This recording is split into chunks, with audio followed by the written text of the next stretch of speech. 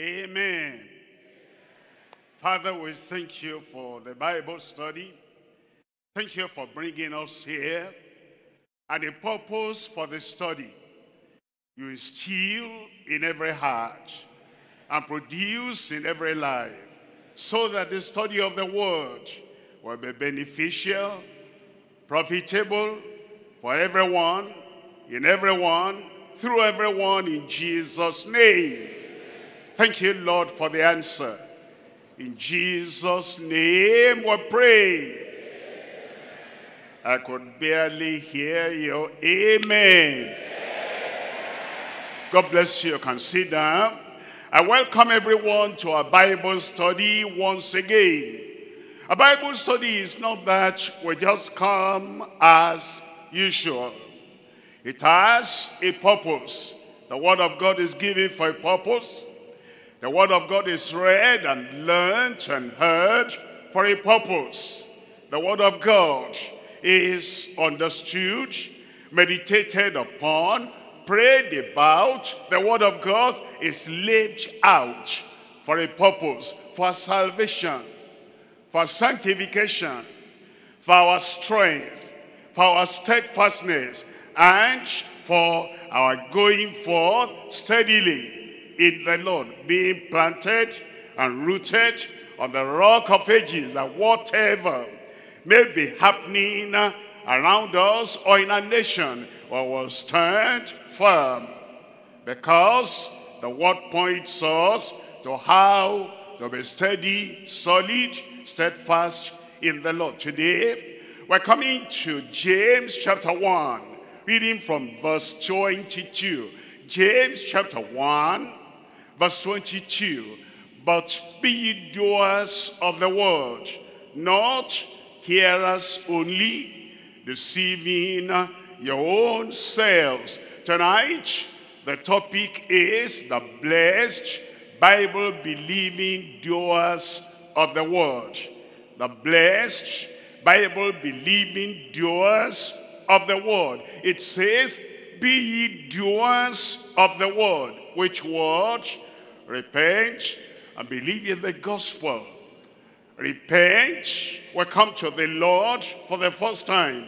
And as we come, he confronts us with our lifestyle in the past.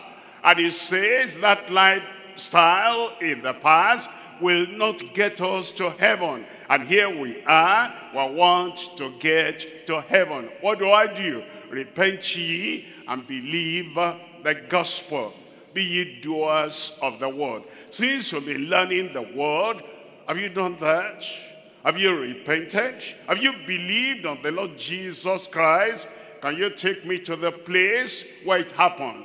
How it happened? And can you tell the exact thing that happened after you repented and believed on the Lord? Be ye doers of the word and not hearers only. Did he say follow peace with all men and holiness, without which no man shall see the Lord? It's a command. It's a demand he makes upon our lives. Follow peace with all men and holiness, without which no man shall see the Lord. Blessed are the pure in heart, for they shall see God. Have you done that? You've heard that many times. Have you done that? Tarry ye in the city of Jerusalem until the promise of the Father comes upon you, for you shall receive power. After that, the Holy Ghost is come upon you. Have you done that? Have you tarried? They that wait upon the Lord shall renew their strength. We're weak spiritually because we've not been waiting upon the Lord. Tarry, wait until the Holy Ghost comes upon your life. Be filled with the Holy Ghost and not be drunk with wine. Have we done that? Have we been filled? Are we full of the Holy Ghost? Husbands, love your wives, even as Christ also loved the church. A command: be not hearers of the word only, but be ye doers of the word. have we done that? A new commandment I give unto you, that ye love one another, even as I have loved you.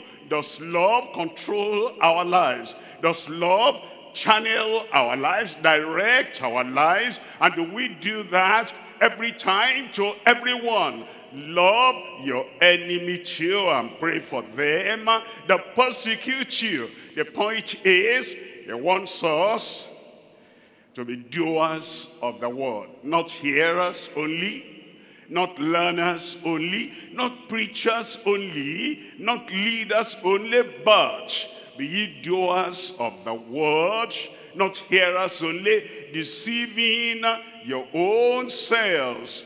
The blessed, Bible-believing doers of the word. We're dividing the study tonight to 3 parts. Number 1, the forgetful, self-deluded hearers of the word. The people who hear, after they have heard, they get up, they go home, and they live as if they heard nothing. As if they learned nothing, as if they have not been exposed to the word, and the word has not been exposed to them.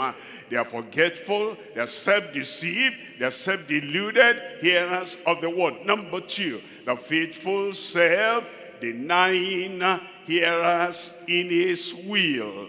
The faithful, the people who come faithfully, and the study of the word is not a waste. The study of the word does not go in one ear and come out the other ear. They are faithful to the Lord of the word. They are faithful to the word of the Lord. And that faithfulness makes them to pray and makes them to have the grace, the strength, the purpose, the passion that they want to be obedient to the word of the Lord.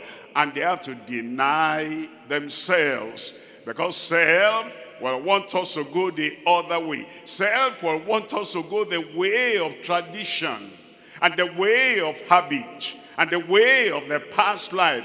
But as we deny ourselves and we remain faithful unto the Lord, in every little thing, in every big thing, those are the people that are blessed as they study the word and they apply the word to their own lives. Number 3, the fruitful, self-forgetting harvesters in this way. And this way is, as you read the Acts of the Apostles, Christianity is referred to as this way.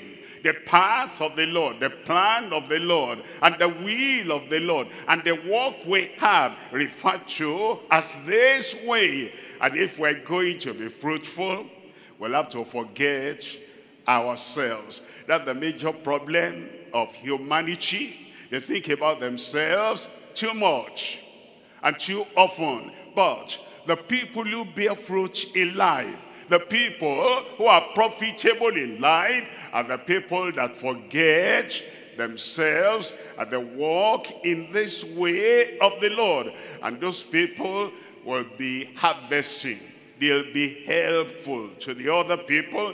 They'll give hope to other people because they live a self-forgetting life. Number 1 now, the forgetful, self-deluded hearers of the word. We're looking at James chapter 1, and I'm reading from verse 22. But be ye doers of the word, and not hearers only, deceiving your own selves. Isn't that terrible? It's a serious thing when Satan deceives us and we're sucked in. It's a false system.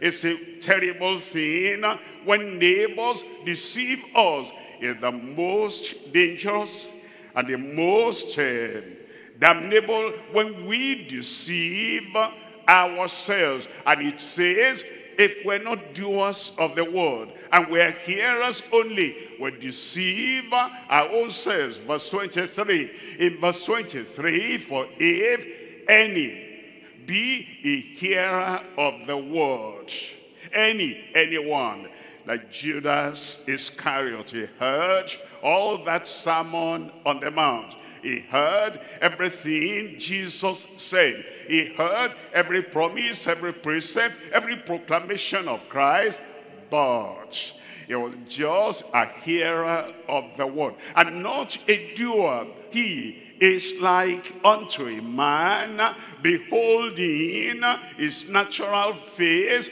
in a mirror, in a glass. And then he tells us in verse 24, he says, and for he beholdeth himself, and goeth his way, and straightway forgetteth what manner of man he was. He forgetteth he's a sinner who needs salvation.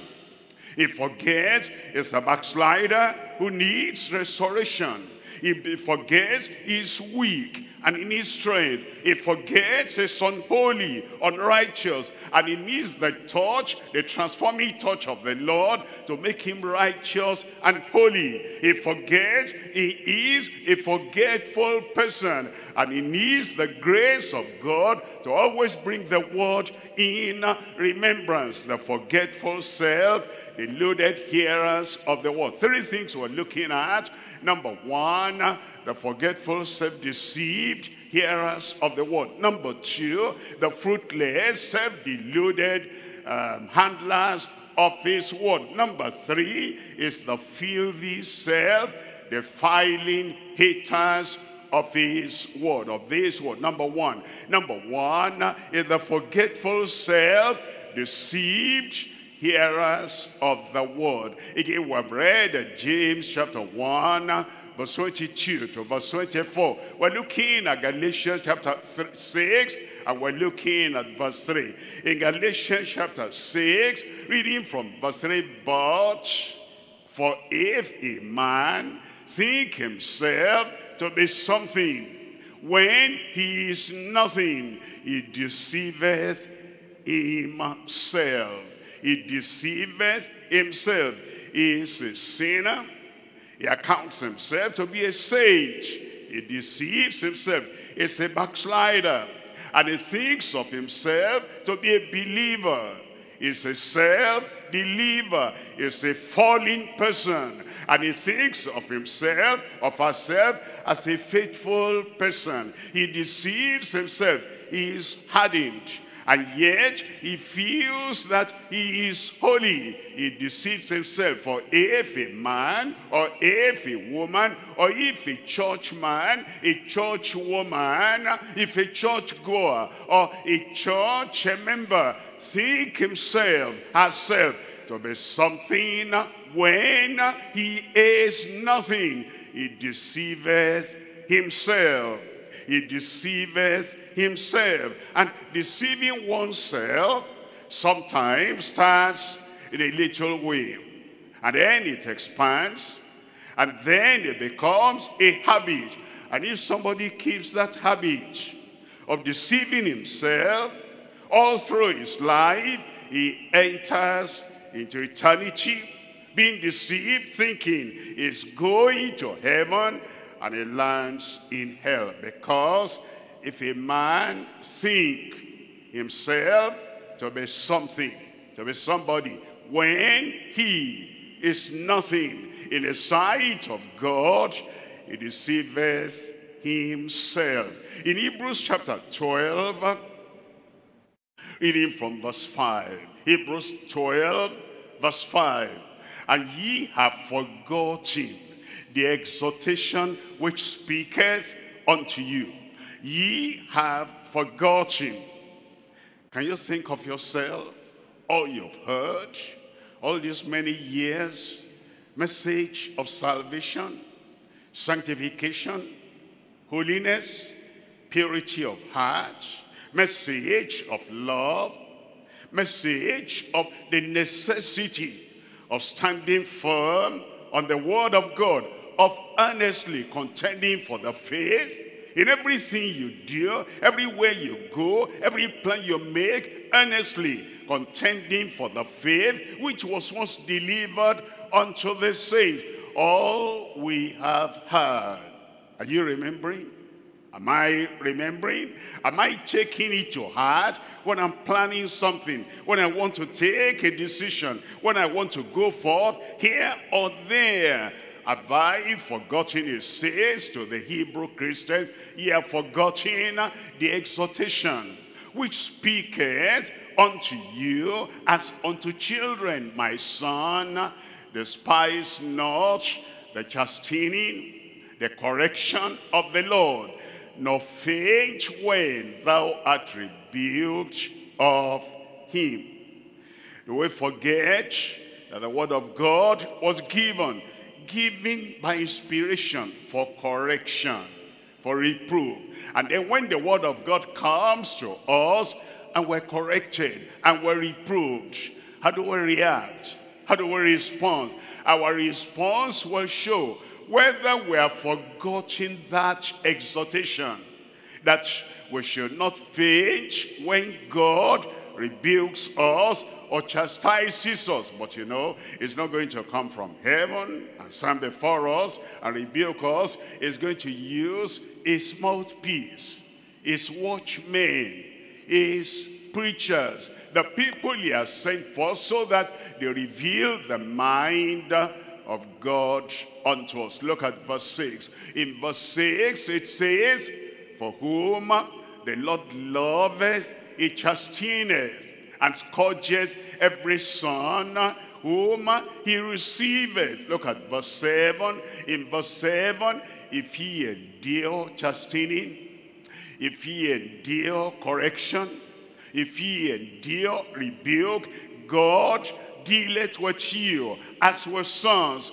For what son is he whom the Father chasteneth not? Verse 8. In verse 8, but if ye be without chastisement, if God becomes fed up with you, and there's no chastisement, there's no rebuke, there's no correction, Ephraim has loved idols, leave him alone.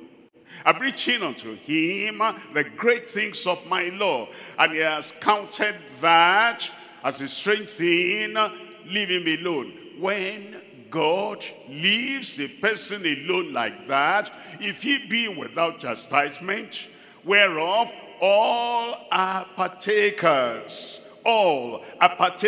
then are ye bastards and not sons. It tells us in 2 Peter chapter 1, in 2 Peter chapter 1 verse 8, for if these things be in you and abound, that is, if the virtues and the glorious grace of God abides in us and is abounding, it says, they make you that ye shall neither be barren nor unfruitful in the knowledge of our Lord Jesus Christ. Verse 9 says, but he that lacketh these things is blind and cannot see afar off, and has forgotten that he was purged from his old sins.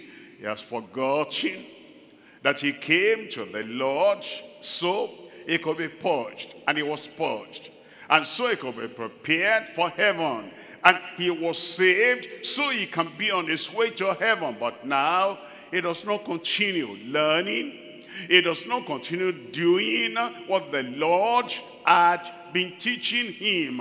He has now forgotten that he was purged from his old sins. And then in verse 10, wherefore the rather, brethren, give diligence to make your calling and election sure. For if ye do, doers of the word, if ye do, not hearers only, if ye do these things, ye shall never fall. We're coming to number 2 there. Number 2 is the fruitless, self-deluded handlers of his word. Not only the hearers, but the handlers, the people that know the word of God, and they even handle the word of God, and they teach other people, and they lead other people, but they themselves are not doing what they teach. They preach, they don't perform. They declare, but they don't do the word of God. Those handlers of his word are self-deluded, and they're fruitless. It tells us in 2 Timothy chapter 3 verse 5, having a form of godliness, but denying the power thereof, from such turn away. Having a form of godliness, they talk, they preach, they declare, they know the doctrine, but it's only in form. They do not have the grace and the strength to do what they preach. Those handlers of the word, it says, don't even encourage them by listening to them. They say, and they do not. Look at verse 7. In verse 7 it says, ever learning, ever preaching, ever proclaiming, ever emphasizing doctrine, and never able to come to the knowledge of the truth. And those who are closest to them, like their wives, like their children, they will know. He knows the word. He knows it in the head. He doesn't have it in the heart. And the friends who are close to him, they know that he has a form of godliness, but he does not have the power to obey and the power to do what he proclaims in Luke chapter 13. Reading from verse 6, Luke 13, verse 6, he spake also this parable.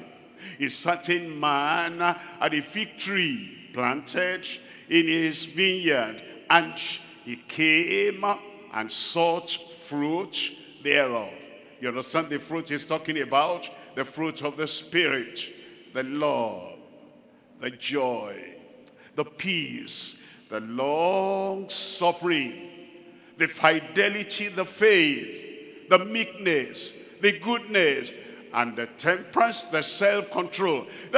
Those are the fruits that the Lord is looking for as we read the word, as we study the word. But he came and sought fruit thereon and found none. Then in verse 7, it says, then said he unto the dresser of his vineyard, behold, these 3 years I come seeking fruit.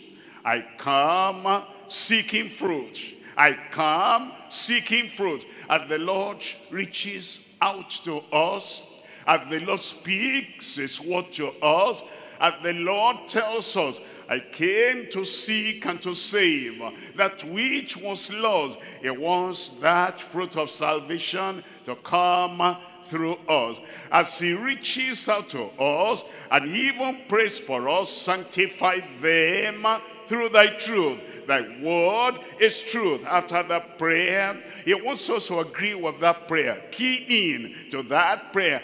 Pray that same prayer and receive the benefit of the sanctifying word. He'll come, he'll be seeking fruit in our lives. And he said, the 3 years I come seeking fruit on this fig tree, referring to you in particular, and find none. Cut it down. Why cumbereth it the ground? Then in verse 8, it tells us, and he answering said unto him, Lord, let it alone this year also. Give him a longer robe, but it's limited. This year also. The Lord will not,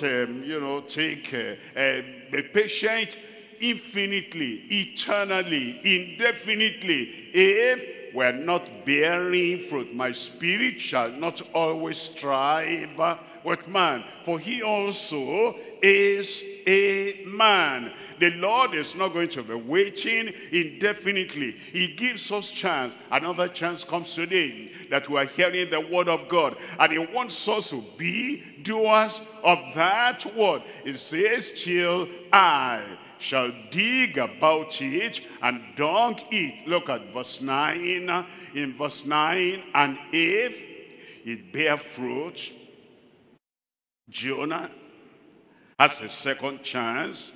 If he now does what he has heard, go to Nineveh and preach to it the preaching that I bid you. If he will not be a doer of the word, and that's what the Lord is asking of us.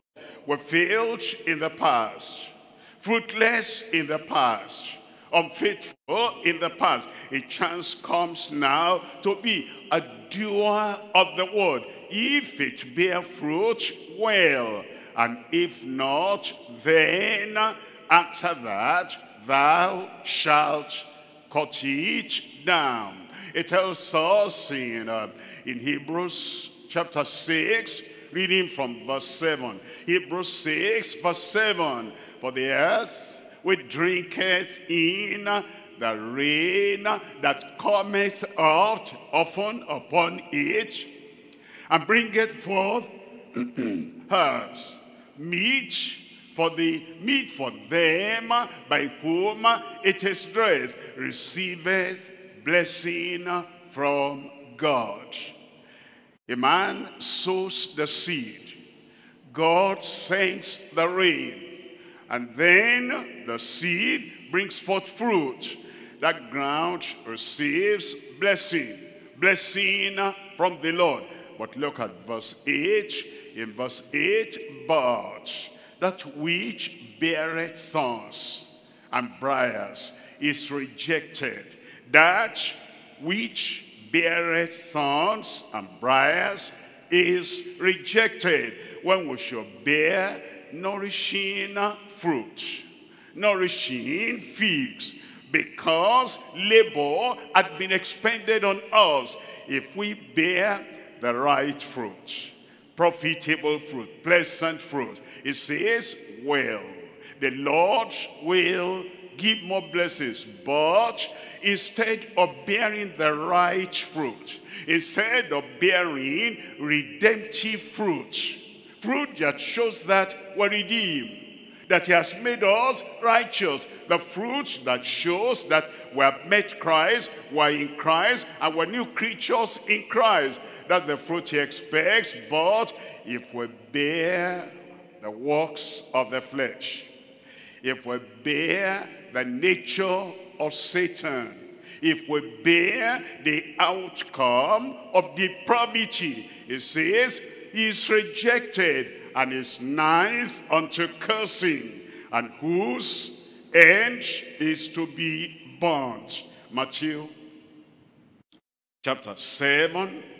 reading from verse 17, it says, even so, every good tree bringeth forth good fruit, but a corrupt tree bringeth forth evil fruit. That's character, that's lifestyle, that's behavior, that's habit. In verse 18, it says, a good tree cannot bring forth evil fruit. A saved soul cannot bring forth evil fruit. A standing spirit, standing in the Lord, abiding in the Lord, he cannot bear evil fruit. A truthful soul cannot bear lying, deceptive language. It says over here, a good tree, the one made good by the Lord, will not bring forth, cannot bring forth evil fruit. Neither can a corrupt tree bring forth good fruit. Verse 19, in verse 19, every tree that bringeth not forth good fruit is hewn down, cut down, and cast into the fire. Understand? Those are the words of Jesus Christ. And Jesus Christ spoke about that tormenting fire that eternal fire, that unquenchable fire, more than any other preacher, any other one in the whole of the Bible. Jesus said, every tree that bringeth not forth good fruit is cut down and cast into the fire. Verse 20 says, wherefore by their fruits ye shall know them. By their fruits. It's not by their testimony. Oh, I always, come to the church. I always hear the preaching. I even write notes. No, not by what you say. By your fruit. By their fruits, ye shall know them. Are you free from the works of the flesh? By their fruits ye shall know them. Do you have the fruit of the Spirit? And do you live as if you are a member of the body of Christ? And what Christ should have done, that's what you're doing. By their fruit ye shall know them. Verse 21. In verse 21, not everyone that says, Lord, Lord. Who says, Lord, Lord? The preachers say, Lord, Lord. The so-called believers say, Lord, Lord. Even the foolish virgins say, Lord, Lord, open unto us. Religious people, traditional people, they say, Lord, Lord. Denominational people, they say, Lord, Lord. And Jesus said, not everyone that says unto me, Lord, Lord, shall enter into the kingdom of heaven, but he that doeth, he that doeth, he that doeth, we need grace. He that doeth, we need focus. He that doeth, we need determination. He that doeth, we need decision. I'll be a doer of the word. He that doeth, only he that doeth the will of my Father which is in heaven. Verse 22. In verse 22, many will say unto me in that day, Lord, Lord, have we not prophesied in thy name? That's where some people put all their emphasis. And it gives them popularity. It gives them the respect of people around them. And in thy name, I've cast out devils. That's why where some people concentrate. They focus their attention. They'll fast and pray to cast out devils. They'll not fast and pray to cast out the anger in them, the evil in them, the bad habit in them, the defiling lifestyle in them. They think if they can cast out devils, they think that's enough. Jesus said, no, that's not enough. We must have Christ living in us and living through us. And they said, and in thy name I've cast out many devils, and we have done many wonderful works. Look at verse 23. In verse 23, and then will I profess unto them, I never knew you. What sad day. What great proclamation on the final day when they cannot return and repent. On the final day when they cannot make right what was wrong. The Lord says, I'll tell them, I never knew you. Depart from me, ye that work iniquity. Look at number 3. Number 3 here, we're looking at the filthy, self-defiling haters of this world.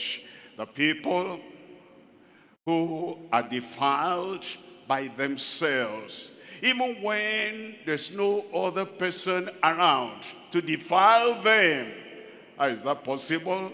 Satan was not tempted by another angel. He was Lucifer. And he defiled himself. He brought up the idea himself, I will be like unto God.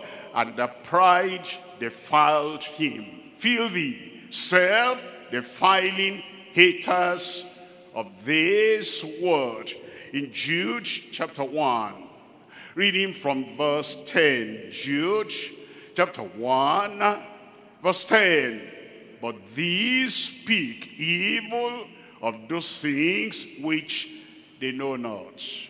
They don't know that thing, they are not sure of that, and yet they speak evil of that thing they know not. They do not understand the weighty matters of the word of God, yet they speak evil of those things they know not, they understand not. But what they know naturally, as brute beasts, in those things they corrupt themselves. They corrupt themselves. There are people, they have the lifestyle, the habit, and the thinking, and the thoughts of sin. And even when there's nobody to defile them, they defile themselves. In verse 11 says, woe unto them, for they have gone the way of Cain. Cain had never seen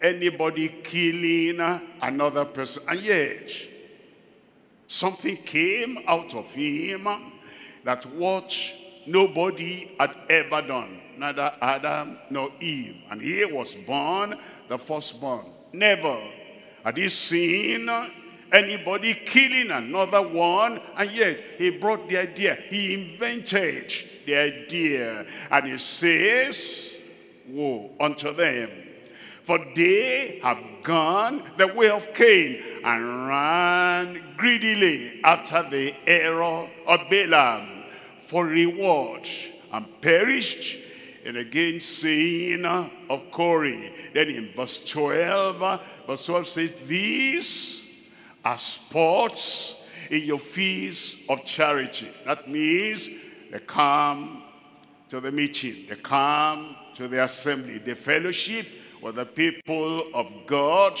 in the church, as if they were part of the fellowship of the people of God when they feast with you, and feeding themselves without fear.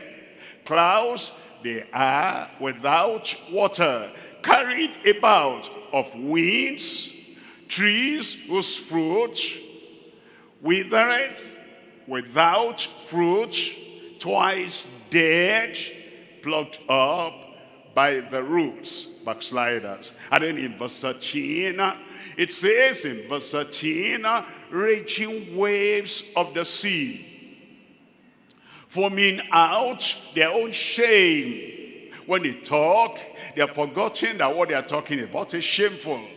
And with glee, with delight, with excitement, they tell of the foolish things they have done, of the sinful things they have done. They relate of the shameful lifestyle they have lived. They enjoy even talking about that, and yet they go to church, they come to church, they read the Bible, they study the Bible, and they delight in those shameful things they've done in the past, which they're still doing. And it says, wandering stars, to whom is reserved the blackness of darkness forever. It's reserved for them the blackness of darkness even forever. In 2 Timothy chapter 4, reading from verse 3. 2 Timothy chapter 4, verse 3. For the time will come. The time has now come.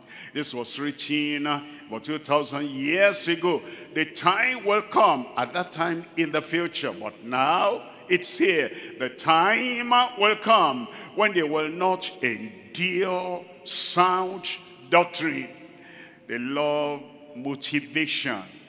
They love excitement. And they love all those things the preachers say that make them laugh in their sins, make them rejoice in their evil. But to hear the doctrine of repentance, of salvation, of the new covenant, and the new creature in the new covenant, to hear life that is properly lived in the grace of God, the time will come when they will not endure sound doctrine, but after their own laws shall they heap to themselves teachers having itching ears. Look at verse 4. In verse 4, and they shall turn away their ears from the truth, and shall be turned unto fables, unto stories, unto some things,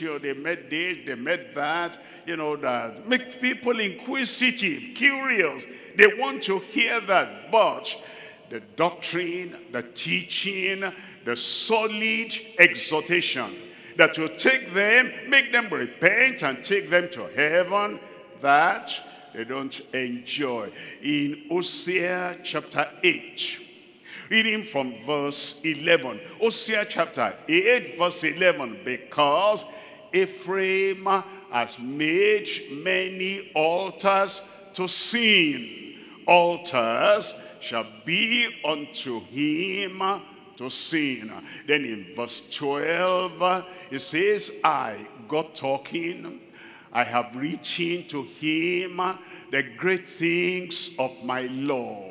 I've written unto him the weightier things in my word. I've written unto him the essential things of heavenly minded pilgrims. I've written unto him the great things of my law. But they were counted as a strange thing, that a man would live free from sin, strange to them.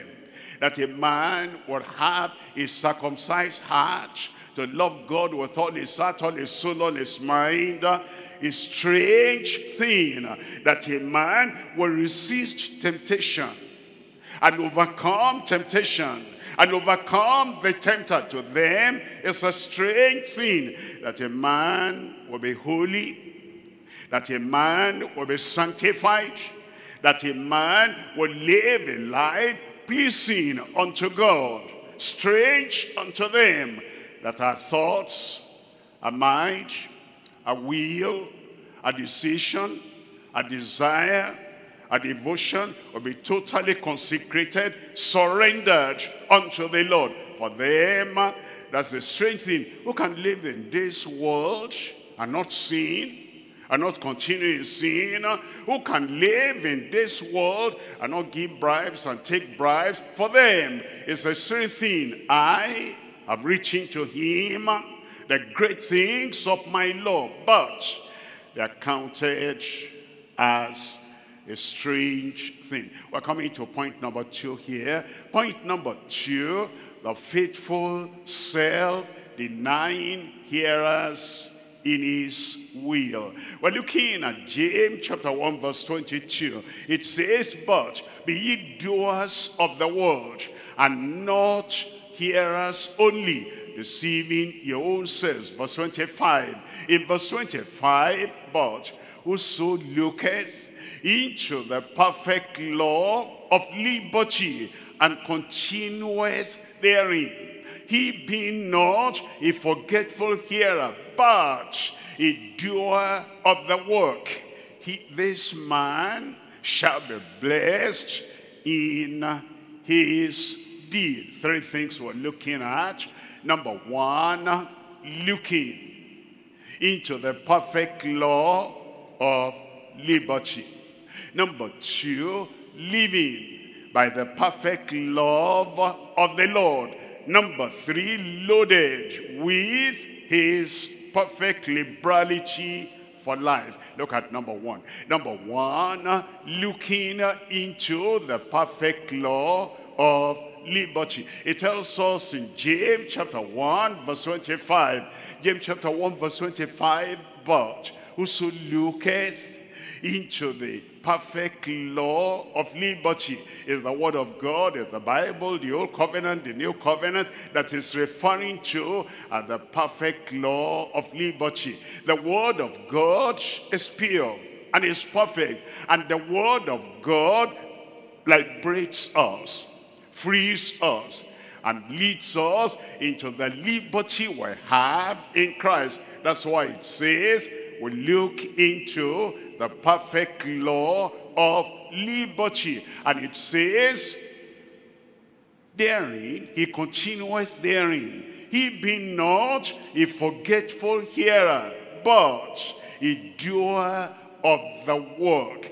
This man shall be blessed in his deed. And we look at Psalm 19, reading from verse 7, the perfect law of liberty. It says, the law of the Lord is perfect, converting the soul. If we truly look into the perfect law of liberty, if we truly look into the word of God, the perfect word of God, it will show us our imperfection. It will show us our iniquity.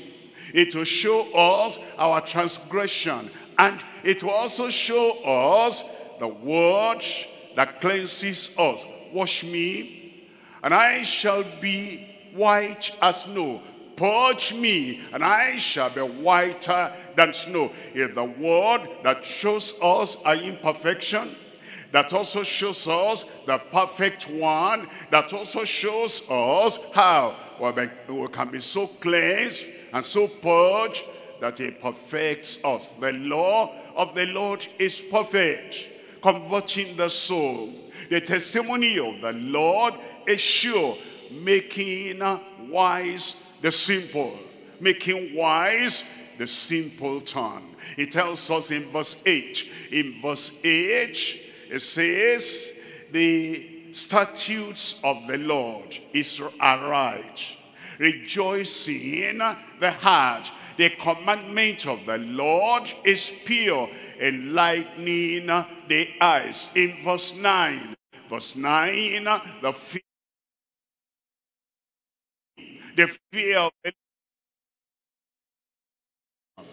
fear of the Lord to depart from evil. The fear of the Lord is clean, enduring forever. And the judgments of the Lord are true and righteous altogether. In verse 10, more to be desired are they. The law of the Lord, the statutes of the Lord, the commandments of the Lord, more to be desired are they than gold, yea, than much fine gold, sweeter also than honey and the honeycomb. It tells us in 2 Timothy chapter 3, reading from verse 16, all scripture, not some, all scripture, the one spoken directly by Christ, all scripture, the one that the apostles received, all of them, Matthew and Mark and Luke and John and Peter and Paul and John and all the people that God used in the New Testament to give us the New Testament, all scripture and everything we've heard in the Old Testament, all from Genesis to Revelation, nobody to subtract, nobody to take away, and nobody to add anything. All scripture is given by inspiration of God and is profitable for doctrine, for reproof, for correction, for instruction in righteousness. The scriptures do not instruct us how to sin, how to fall, how to be corrupt, how to be defiled. If anyone is sinful, we didn't get that from scripture. That's coming out of the depraved mind of man or woman. But the scripture is given so that it will teach us doctrine, give us reproof, give us correction and instruction in righteousness. Verse 17, it says that the man of God, the child of God, may be perfect, thoroughly furnished unto all good works. That's what the word does. That's why it says in Isaiah chapter 34, reading from verse 16, seek ye out the book of the Lord. The book of the Lord, the Holy Bible. Seek ye out the book of the Lord and read. No one of these shall fail, and none shall want her mate. For my mouth, the Lord is talking, it has commanded, and my spirit as it has gathered them. We're looking at number 2 then. Number 2, we look into the perfect law of liberty. Number 2 now, we live by the perfect love of the Lord. The perfect love of the Lord. That's how we live. If we look at his law, it directs us to the purging and the cleansing and the redemption and the righteousness. And then we now live by the perfect love of the Lord. It tells us in Matthew chapter 22, reading from verse 37, Jesus said unto him, thou shalt love the Lord thy God with all thine heart, with all thy soul, and with all thy mind. That's the principle by which we live. And we never take vacation from that. We never say, today, I don't want to love the Lord with all my heart, all my soul, all my mind. I want to do things today as if I'm on holidays. I take vacation from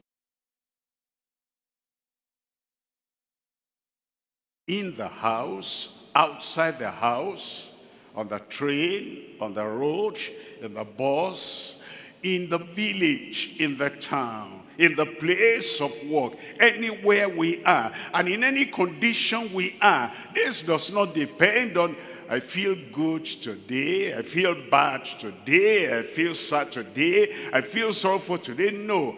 All the time, when we have Christ living on the inside of us, and we're living by the perfect love of the Lord, Jesus said, thou shalt love the Lord thy God with all thine heart, and with all thy soul, and with all thy mind. Look at verse 40 there. In verse 40, on these 2 commandments hang all the law and the prophets. That's including loving your neighbor as yourself. We're looking at Romans chapter 13. We're reading from verse 8. Romans 13 verse 8. Owe no man anything but to love one another. You owe everyone, your neighbor, you owe everyone love. It's a debt you must pay. And you pay that every time. A neighbor, a stranger, a friend, a foe, husband, wife, children, parents, members of the church, anyone, everyone. This is what we owe. We owe it to one another, to love one another. And it says, for he that loveth another has fulfilled the law. Look at verse 9. In verse 9, it says, for this, thou shalt not commit adultery. Because you love the man, that's the husband of that woman. So you'll not commit adultery. Because you love her too.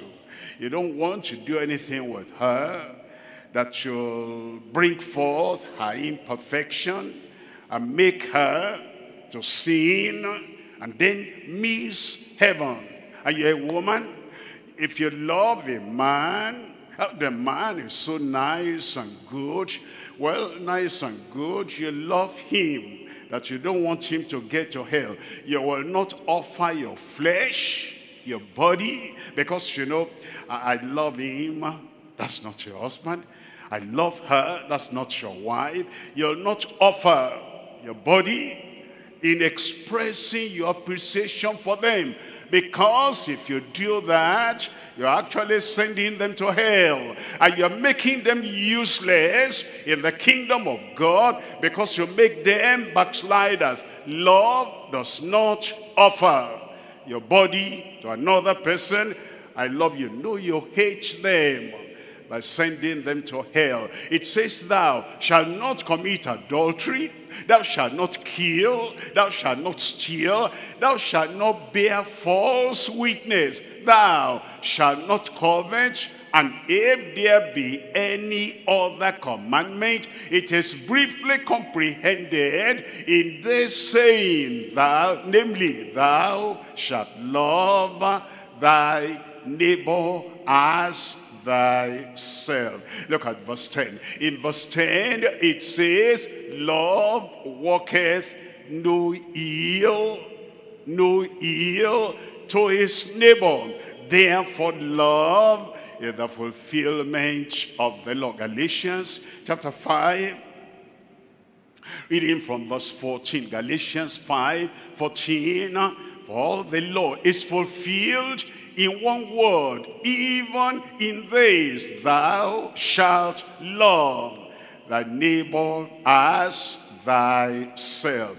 In verse 16, it says, this I say then, walk in the Spirit, and ye shall not fulfill the lust of the flesh. Verse 19. In verse 19, now, the works of the flesh are manifest, which are these: adultery of the flesh, fornication of the flesh, uncleanness of the flesh, lasciviousness of the flesh. Verse 20. Verse 20 says, idolatry, witchcraft, hatred, variance, emulations, wrath, strife, seditions, and heresies. Verse 21.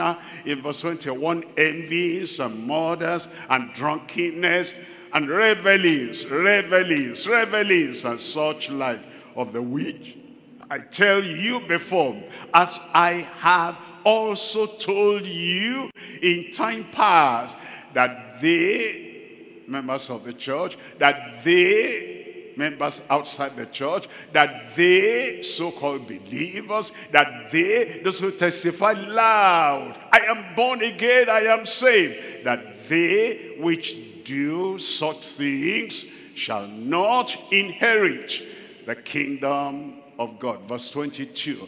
In verse 22, but the fruit of the Spirit is love, pure love, not fleshly love, joy, peace, long-suffering, gentleness, goodness, faith. Verse 23, meekness, temperance. Against such there is no law. In verse 24, it says, and they that are Christ's have crucified the flesh.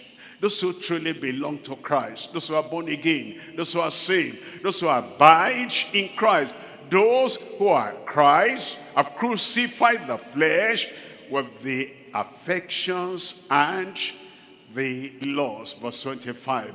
In verse 25, if we live in the Spirit, let us also walk in the Spirit. Verse 26.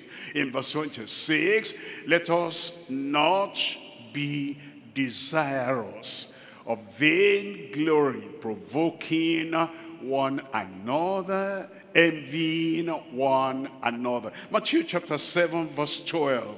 In Matthew chapter 7, reading from verse 12, therefore, all things whatsoever ye would that men should do to you, do ye even so to them. For this is the law and the prophets. All that we have in the law, that is the Old Testament part of the law, and the prophets, everything we have there, the interpretation of every statement, the interpretation of every exhortation there is that whatsoever, all things, whatsoever ye would that men should do to you, do ye even so to them. For this is the summary, the interpretation, the application of the law and the prophets. What do you want people to do to you? To hate you? To keep malice with you? Not to forgive you? To hold you down for what happened 10 years ago? No, you don't want that. What do you want? You want them to forgive. You want them to love. You want them to behave properly, appropriately. You want them to help, not to hurt whatsoever. You want that others should do to you, do ye also unto them. We're looking at number 3 here. Number 3, loaded with his perfect liberality for life. In James chapter 1, verse 25. James 1, verse 25. But whoso looketh into the perfect law of liberty, and continueth therein, he being not a forgetful hearer, but a doer of the work, this man shall be blessed in his deed. This man will be loaded with his perfect liberality for today, for tomorrow, even for life. In Psalm 68, reading from verse 19. Psalm 68, verse 19, blessed be the Lord who daily loadeth us with benefits, as we daily obey, as we daily do the word we hear, as we daily comply with his exhortation. He too daily loadeth us with benefits, even the God of our salvation. In Ephesians chapter 1, reading from verse 3. Ephesians 1, verse 3, blessed be the God and Father of our Lord Jesus Christ, who has blessed us,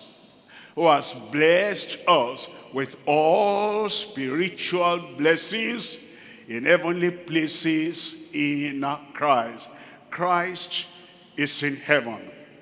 We are in Christ. He lifts us up that we are seated by his side in heavenly places, and living in heavenly places, and setting our thoughts, our mind, our affection on things on high. He also gives us blessings in those heavenly places. In Hebrews chapter 5, verse 9. Hebrews 5, verse 9.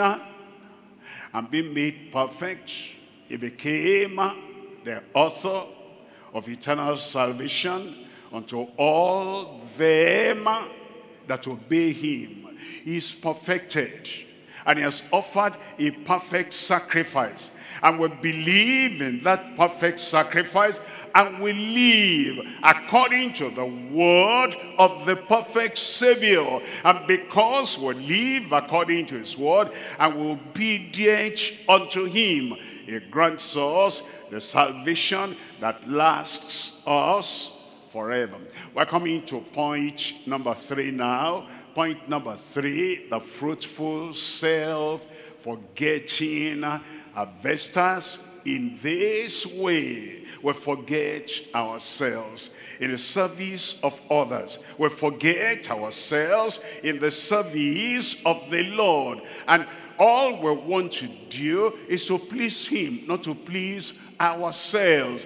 What will please the Lord? James chapter 1, verse 26. It says, if any man among you seem to be religious, and bridleth not his tongue, but deceiveth his own heart, this man's religion is vain. 27. In verse 27, pure religion and undefiled before God and the Father is this, to visit the fatherless and the widows in their affliction, and to keep himself unspotted from the world. To keep himself. God, keep me, good prayer. You also will have to keep yourself from experience, from your past life, from the knowledge you have of the world. You know that there are things, there are people that will make you filthy, guilty, evil. And so, if you really want to be kept from evil, you keep yourself unspotted from the world. The fruitful self, forgetting investors in this way. Three things we're looking at. Number one, the believer's caution and bridled tongue in his work. Number two, the balanced care for the burdened in our world. Not in the entire world. We don't know the majority of people in the world. In our world, the people that surround you in your community, the people you know in your company, the people you know in the church, that they are burdened, they are poor, they are widows, they are orphans, that you will have a balanced care of them. Number three, the biblical conservation of believers unspotted by worldliness. Let's look at number one there. Number one, the believer's caution and bridled tongue in his word. James chapter 1 verse 26, it says, if any man among you seem to be religious, you claim you're spiritual, you claim you're no more carnal, you claim you're on your way to heaven. If any man seem to be religious and bridleth not his own tongue, but deceiveth his own heart, this man's religion is vain. You see the tongue there. If the tongue that slanders, you have to bridle the tongue not to slander. It's the tongue that lies. You have to bridle the tongue so it does not lie. It's the tongue that deceives your neighbor. Even the intimate, the closest person to you, is the tongue that deceives them. If we bridle our tongue, there'll be no deception. It's the tongue that utters hatred.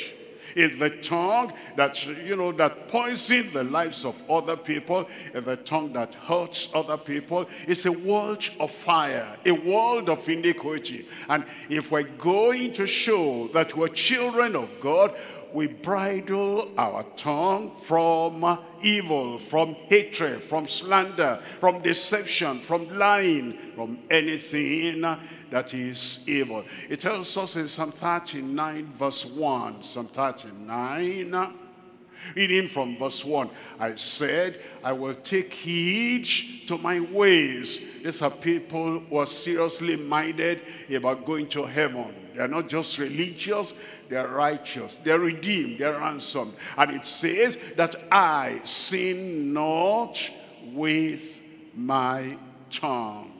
I will keep my mouth with a bridle while the wicked is before me. The wicked might be talkative, and he wants to talk, and also bring you to his level, to her level. And you bridle your tongue because you have something you're looking for. You have something you are watching for. Look at verse 2. In verse 2, it says, I was dumb or silence. I held my peace, even from good, and my sorrow was stirred. Sometimes when you talk, you forget your deficiency. You forget the things you ought to correct in your life. You forget that you have to pray. You forget. You need to go back to the cross so that you kind of repack your load, getting ready for heaven. And so the psalmist said, I was dumb, was silenced. Look at verse 3. In verse 3, it says, my heart was hot within me while I was musing. I was meditating, I was thinking about my life, thinking about where I am now, thinking about where I ought to be. If you have a companion at once, always talking, from the time you wake up in the morning till the time you sleep at night, talk. It doesn't allow you, she doesn't allow you to think of your life. Think of your future.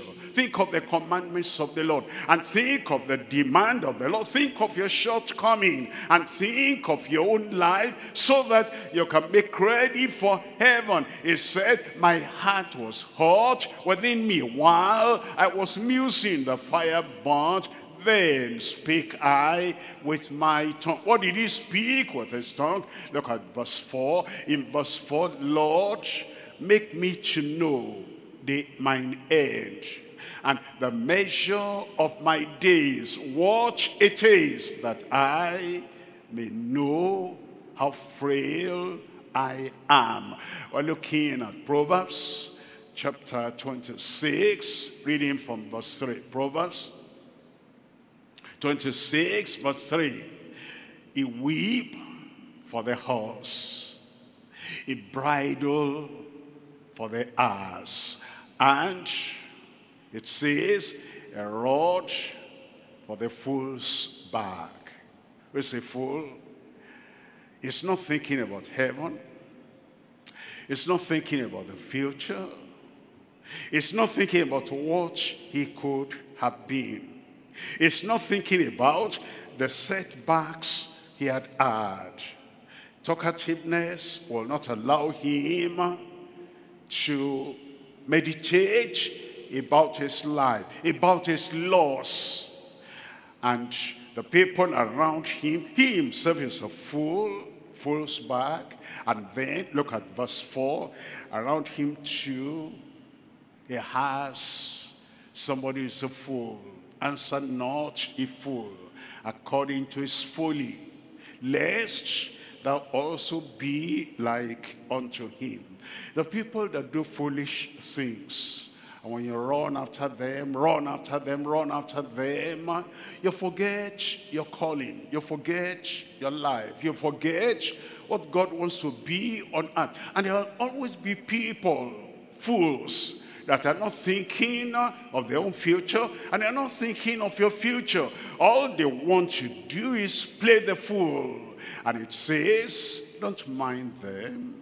Answer not a fool. React not to a fool according to his folly, lest thou also be like unto him. Look at verse 5. In verse 5, there are times the fellow does not know the depth of his folly, the depth of his foolishness. And so sometimes you have to lend him some wisdom. How do you lend him some wisdom? Answer a fool according to his folly, lest he be wise in his own conceit. But balance up everything. Don't spend all your life responding to the fool. Don't spend all your life responding to the people that do not think of their future. And they want you to be like that. Answer not a fool according to his folly, lest thou become like him. And you're fighting a civil battle inside you. You don't have any concentration or any knowledge to fight the outside battle. We're looking at James chapter 3.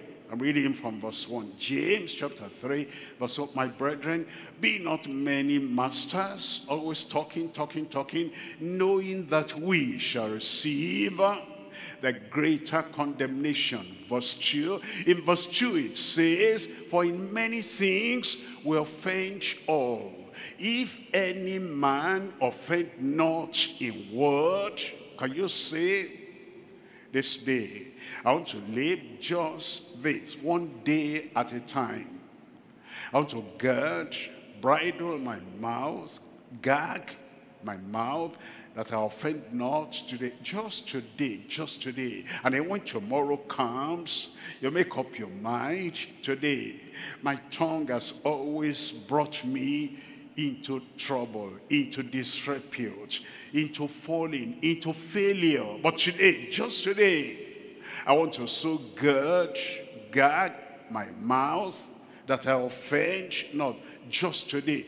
And if you take one day at a time, it will become a habit that your mouth, your lips, your tongue will not lead you astray. For if in many things we offend all, if any man offend not in word, no angry word,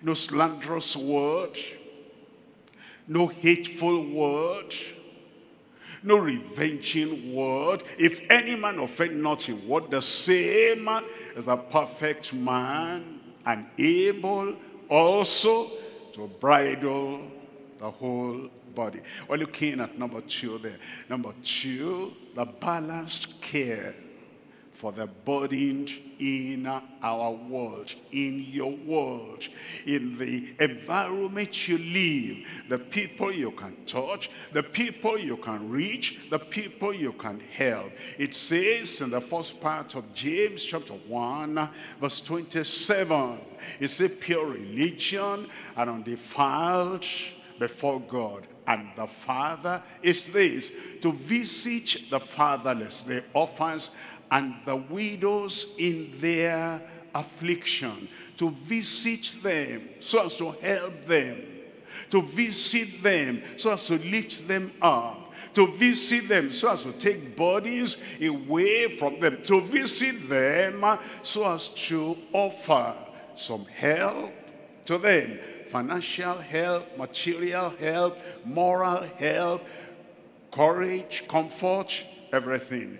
Look at Job chapter 29. In Job chapter 29, I'm reading from verse 12. It says, because I delivered the poor that cried, and the fatherless, and him that had none to help him. It says, I look at my neighbors, I look at the people around me, and I offered help to them. I see they don't have any help, and I help. And we ought to do that.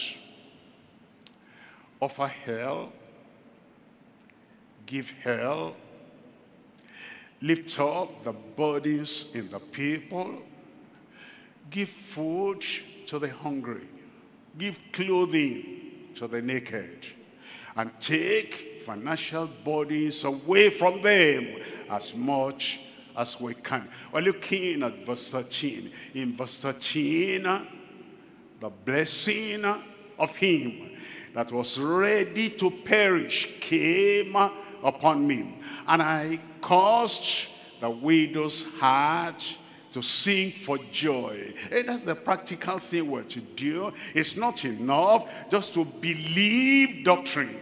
We have to live out the doctrine and cause joy in the hearts of the people who are joyless, who are sad, who are sorrowful because of the burden of needs in their lives. Look at verse 14. In verse 14, I put on righteousness, and it clothed me. My judgment was as a robe and a diadem. Verse 15. In verse 15, I was eyes to the blind who could not see. I used my eyes to point the way to them, and feet to the lame. Maybe you have to carry them at the back because they are lame. You help them. and the deficiency in them, and what is missing in them, because God has blessed you. You have eyes to see, you have feet to walk, you're able to lend them what you have, so that they live a more complete life. Look at verse 16. In verse 16, I'll say, Father to the poor, and the cause which I knew not, I searched out. We're coming to number 3 here. Number 3, we're looking at the biblical conservation of believers unspotted by worldliness. In James chapter 1, reading from verse 27, the latter part, it says that we're to keep himself unspotted from the world. Unspotted from the world. Do you know the world will defile you? And you have to keep yourself unspotted from the world, from the festivities of the world, from the festivals of the world, from the pleasures of the world, from the music of the world, from everything they do in the world that will come as a defilement to the believer. It tells us in James chapter 4 verse 4. James chapter 4 verse 4, ye adulterers, spiritual, adulteresses, spiritual, know ye not that the friendship of the world, know ye not that intimacy with the world, don't you know that interaction with the world, don't you know that befriending the world is enmity with God? Whosoever therefore will be a friend of the world is the enemy of God. The enemy of God. Tell me, somebody is religious and is a friend of the world, and he attends all their parties, and he drinks all their drinks, and he shares with them. I don't want to be any different. I want to, be humble. I'm like them and they're like me. And you are friendly with them, and you partake of their lifestyle. And it says such a person is the enemy of God.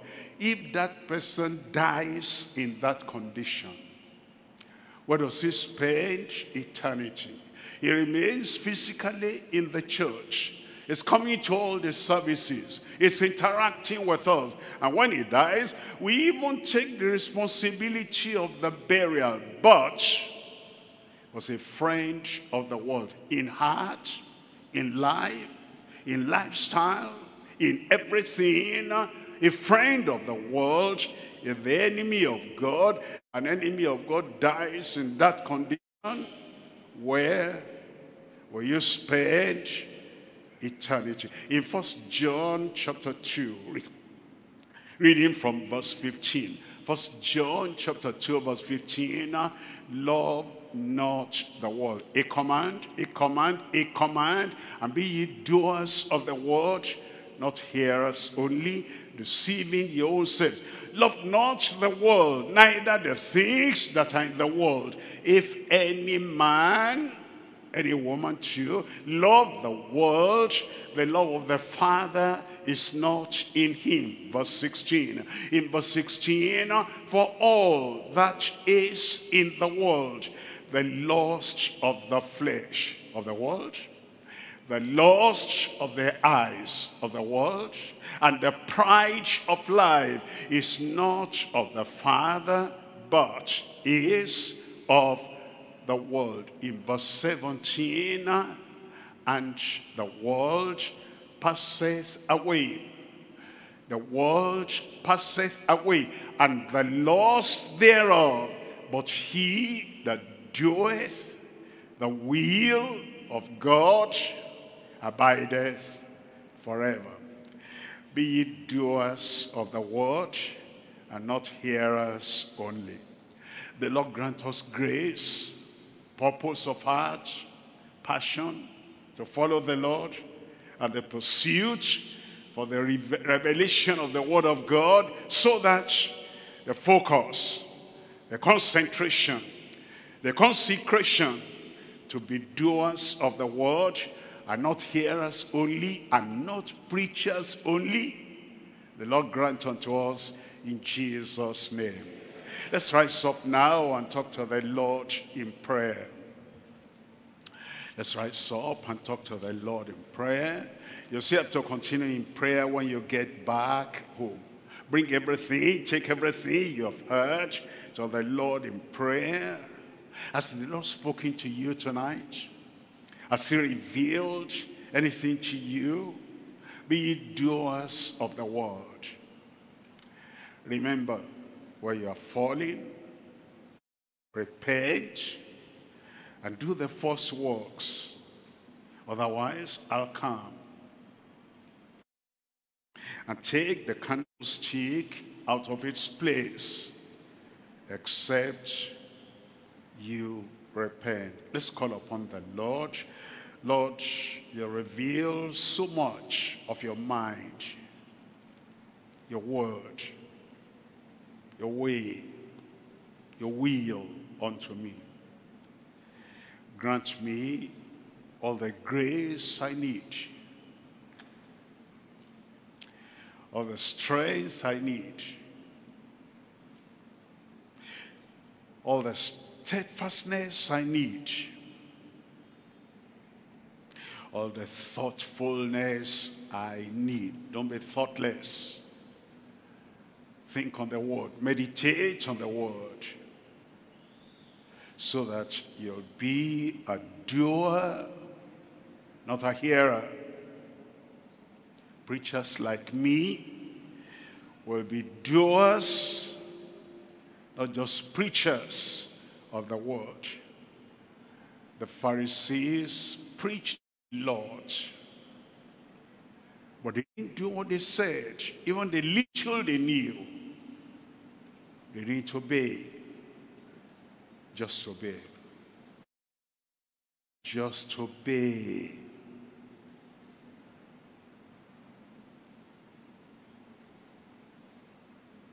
They're the way, God's way. When His Spirit speaks to you, there is but one thing to do: just obey. If you're in the Savior's hand, you must do as He commands. Never stop to reason why.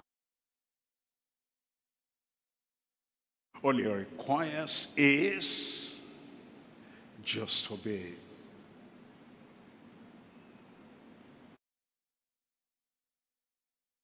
If for mansions you sigh, mansions on high,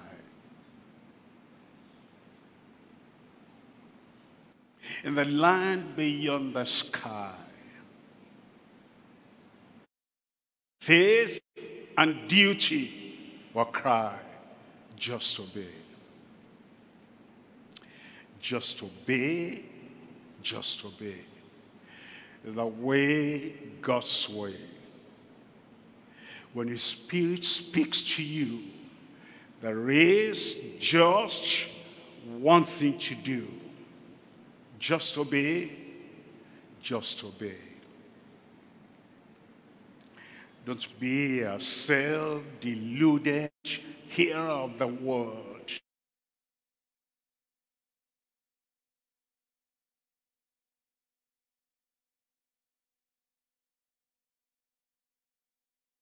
Word. Be a doer.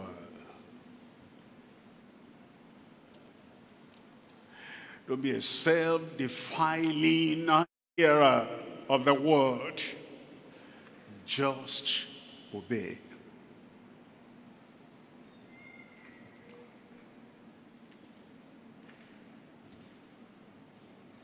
To take self-denial. If any man follows him and denies not himself, to bear his cross You cannot be his disciple. When last did you deny yourself of restraining yourself that I won't say that, I won't wear that, I won't go there?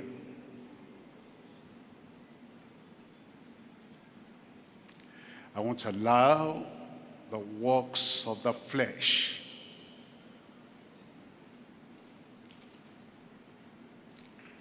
the self-denying believer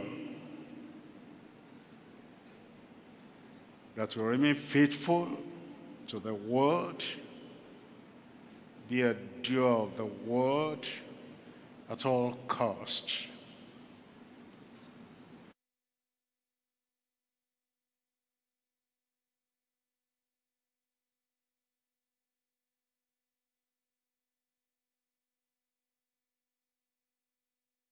Visit the fatherless, help them, the widows in their affliction, help them. We read it. Not hearers only, but doers of the word. Be eyes to the blind. Be feet to the lame. Be a doer of the word. Be a provider for the poor, for the indigent who cannot provide for themselves. Be a doer of the word.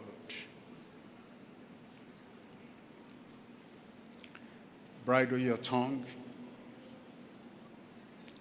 No word of hatred, malice, slander, no corrupt word coming out of your mouth. Be a doer of the word. And keep yourself unspotted from the world. The world will defile you.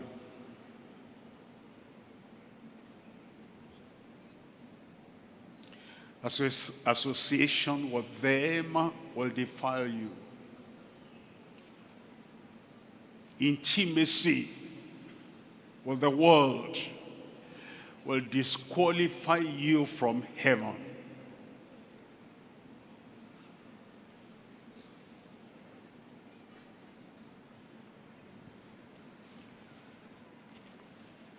Keep yourself unspotted from the world. He commands us to repent, be a doer of the word. Commands us to follow peace with all men and holiness, without which no man shall see the Lord. Be a doer of the word, not hearers only.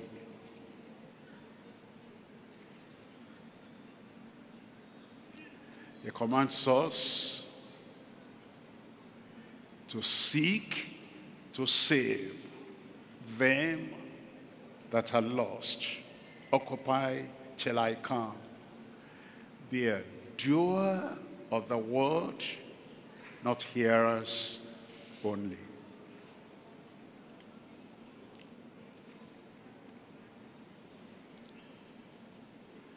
In Jesus' name we pray. Father, we thank you for your revelation. Thank you for what we have heard. But we know the glory is not in hearing. The blessing is in doing. The strength, the focus, the decision, the determination, the dedication to be doers of the word, grant unto us in Jesus' name. We pray none of us will reject your word for any reason. We receive, we apply, and we pray, we receive the grace, we'll be doers in Jesus' name. Every day, every moment, all the periods of our lives, wherever we are, whoever is with us, whoever we are with, help us, Lord, to be doers of your word. And we pray that the blessing of the doers, of the obedient, that blessing you shower upon every life. More grace in every life. More divine ability in every life. And we pray you impart unto us that divine nature that will always love, always desire, always delight in doing your will. Keep us separate, unspotted from the world, and help us to concentrate, focus all our life on doing the will of the Heavenly Father. Thank you, Lord, for the answer. In Jesus' mighty name we pray.